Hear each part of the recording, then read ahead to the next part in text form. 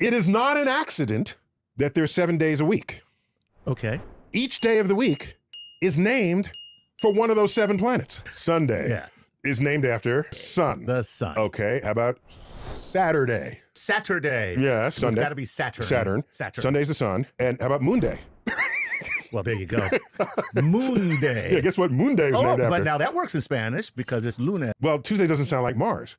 But there is a Norse god called Tews. Tews, yes. Wednesday. Wednesday. Okay. So what's Wednesday in Spanish? Miércoles, right? Which would be Mercury. Right. So Mercury is... Oh, where did you go? Mercury. Is the god of what? What's he good at? He was a postman. He's moving fast. That's right. He's moving fast. And Mercury is the closest planet to the sun.